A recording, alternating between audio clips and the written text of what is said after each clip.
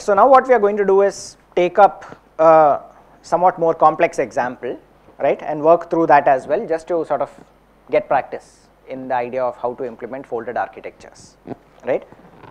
One thing to keep in mind, in practice it is very unlikely that you will be manually doing this kind of folding. You are not going to individually decide what is going to go into each step.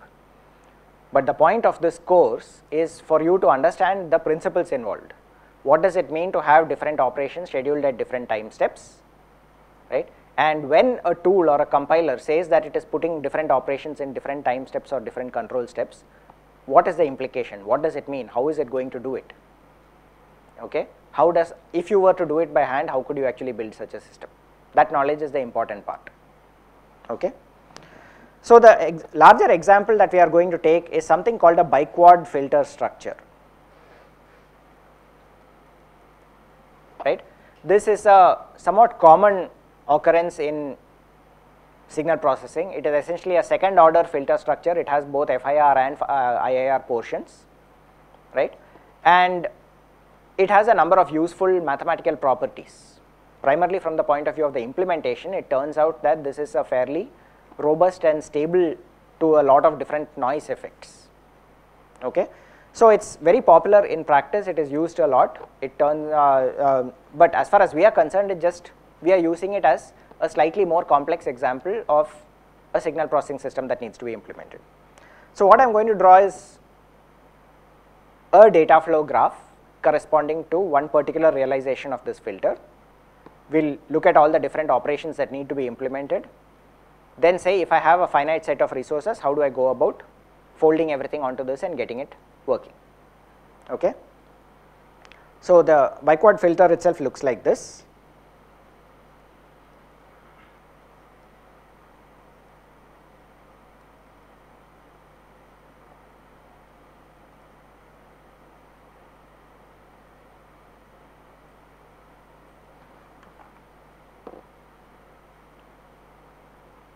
Okay.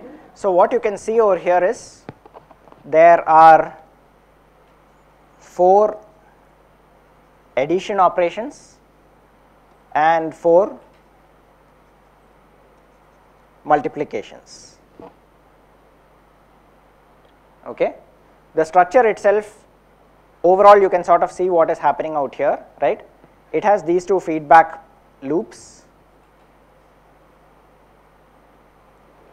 right, but the rest of it is essentially going in a feed forward manner. Right. So like I said, there are both FIR as well as IIR components to this structure, right.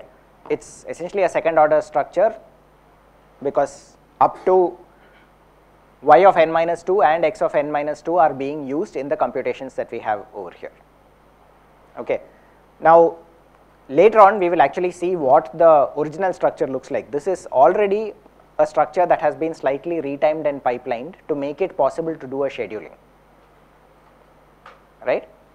The original structure actually looks a bit cleaner than this, but it does not matter. As far as we are concerned, we are just going to use this as our starting point. Okay. So what I am going to do now is to basically associate labels with each of these operations, but more importantly what I am going to do is define something called a folding set. Okay. In order to understand a folding set, it might be easier if we just go back to our original examples. What I am going to say over here is, if I do this, right, that is t of a1 equal to 0, t of a2 equal to 1, I can also equivalently write that by saying that there is a folding set which has the elements a1 and a2. This is the folding set for the adder. Okay. The meaning of this notation is basically that the adder has 2 phases in which it can operate, and because I have given this a1 comma a2, it means that a1 is going to execute in phase 0 and a2 is going to execute in phase 1. Okay. Even though I am using curly brackets, it is not unordered set. The order is important over here, a1 followed by a2. So in the next example, in this one over here, effectively what this corresponds to is the folding set is S equal to A1. What happens in the time instant 1? Nothing. So, I will just put a null over there, right, use the symbol phi to indicate a null element,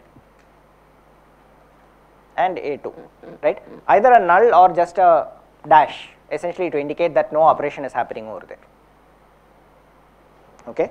And similarly for this third example, what I would have is this corresponds to S is equal to A2 at time 0, A1 at time 1 and nothing at time 2. And using the same notation, what I end up with is further, and before I give that notation, I am going to make the assumption that the adder is pipelined to depth 1, multiplier pipelined to depth, right, this is what we discussed yesterday. I am just repeating the same assumptions that we had yesterday. All that this means is, like I said yesterday, the multiplier, I can give it inputs on every clock cycle, but it has a latency of 2 cycles, so the output becomes ready only after 2 cycles. Another way of writing it is Pm is equal to 2 in this case, okay, in terms of the notation that we were talking about earlier, the Pm for the multiplier is equal to 2, okay. We will see how that applies when we are basically doing the DF computations. So now with this information in place, I am going to write down S1, which is for the adder, right. I am going to assume I have one adder and one multiplier, right, and before I can write S, I also need to know what value of n to use. What is the suitable value of n? How many phases do I need? 4. Why 4? Because there are 4 adders. So with one piece of hardware, I could do it in 4 clock cycles. How exactly, I do not know yet, but that is the bare minimum, that much I can be sure of.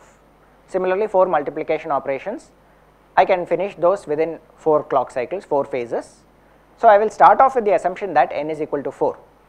If it turns out that it is not going to work, I will probably have to change it and use a larger value of n.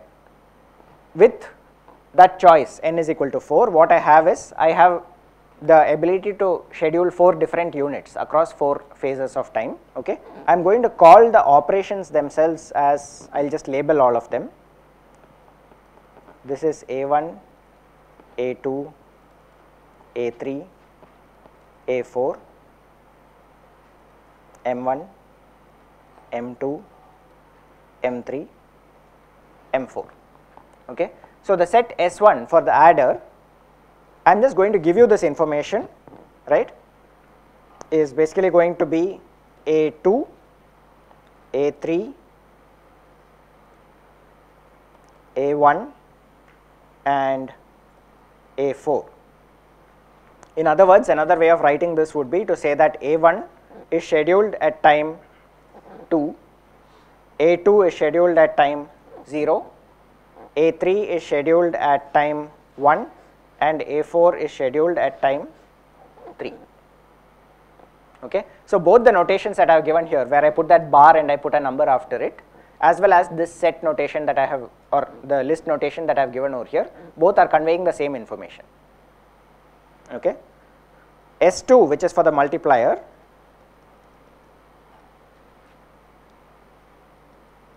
M1, then M4,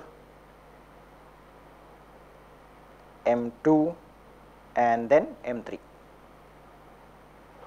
okay, which is equivalent to saying M1 happens at time 0, M2 happens at time 2, M3 happens at time 3 and M4 happens at time 1. Okay. How did I come up with this ordering? We will get to that later. Okay, that essentially is the problem. I mean, that ultimately is the most interesting problem in this entire thing, right? How do I come up with a valid set of these assignments so that none of the constraints are violated, and at the same time I am able to execute all my operations with a limited amount of hardware, in this case with one adder and one multiplier, right? So, if I wanted to systematically take any data flow graph and implement it on a limited amount of hardware, effectively this is what needs to be done. I need to somehow come up with these assignments. How we come up with the assignments is the topic of scheduling. Okay, we will get to that next after we have completed this. The purpose of doing this exercise is to say, okay, once I have a schedule, how do I, at least this is one way by which I can implement it in hardware.